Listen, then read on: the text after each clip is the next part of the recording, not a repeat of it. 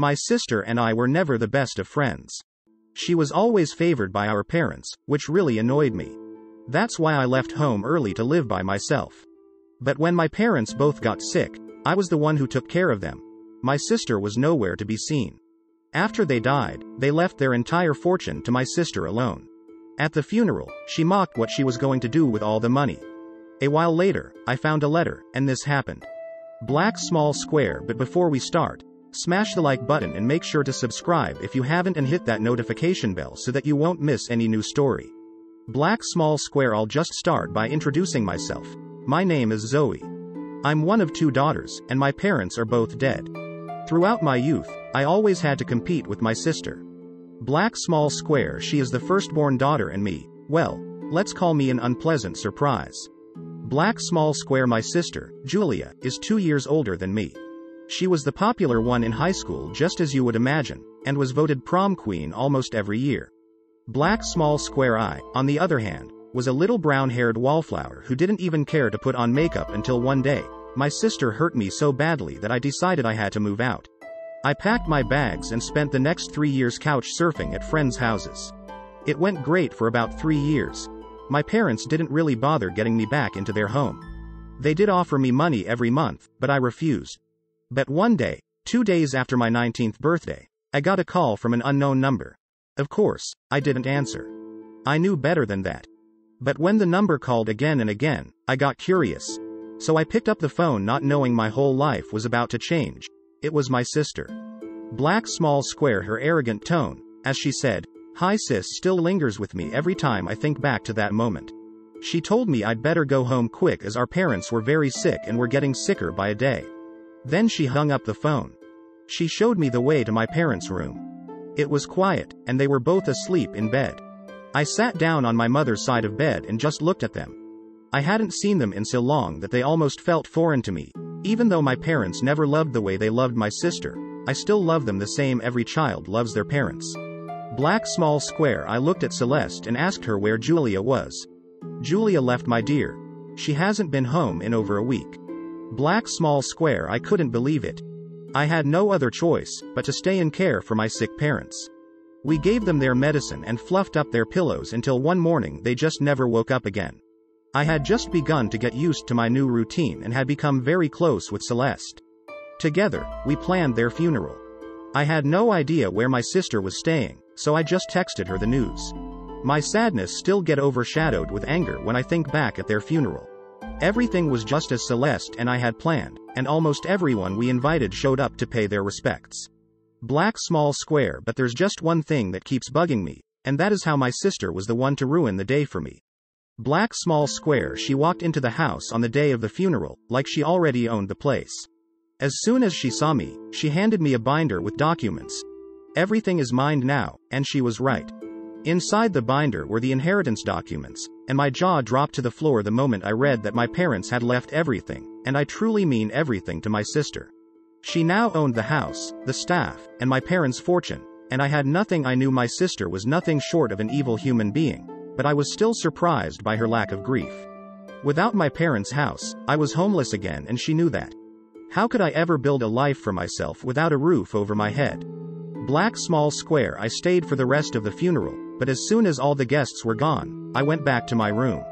I decided since my sister already had enough money, I would just take every valuable thing I could find with me and sell it to be able to rent a place somewhere. I packed up the gold candlestick, the silverware, and a few of my grandmother's crystal vases, and I even took a painting off the wall in one of the bathrooms. Black small square. I was on my way out with 2 bags full of stuff when I suddenly bumped into Celeste.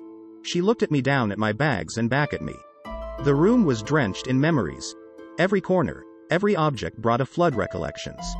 Black small square. Sitting on my parents' bed, the soft fabric beneath me felt like a connection to simpler times.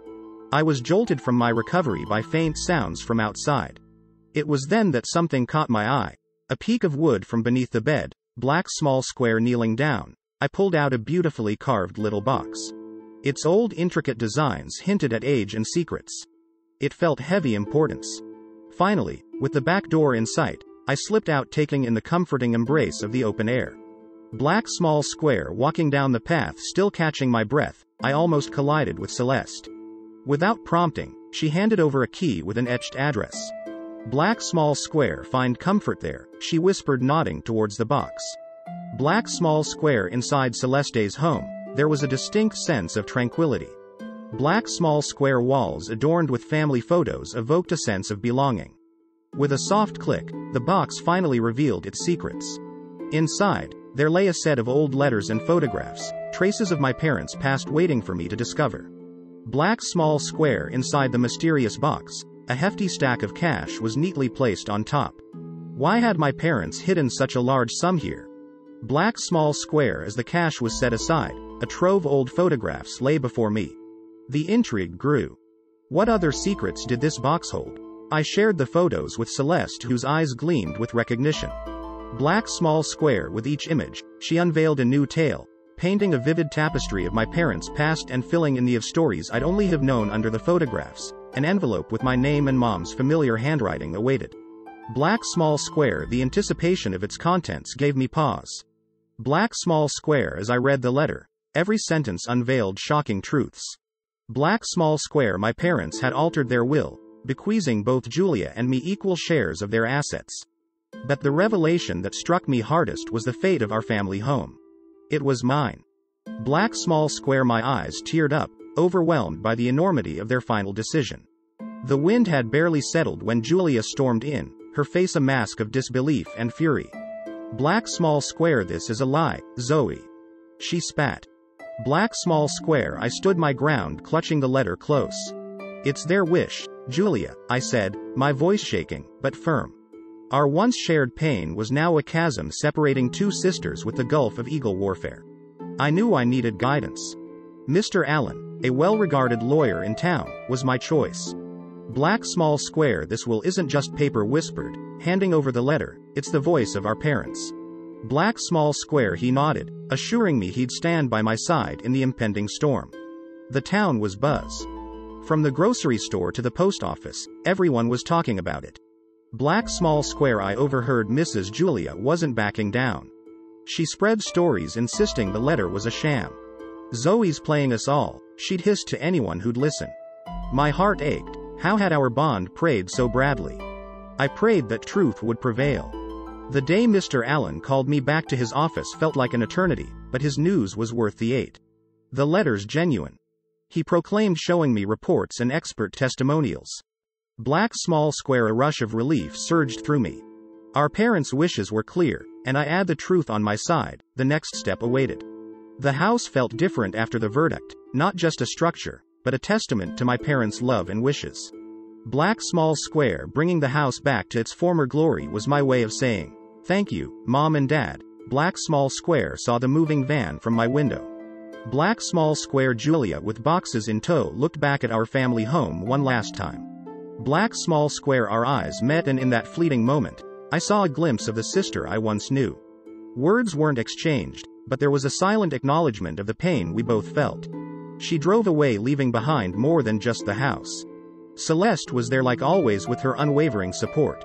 The community too stood by me in their gestures, kind words, and invitations. I felt loved. The house became more than bricks and mortar. It is a sanctuary of memories, love, and new beginnings. There amid its walls, I found my purpose and peace. My parents might be gone, but their legacy will forever thrive through me. My sister and I were never the best of friends. She was always favored by our parents.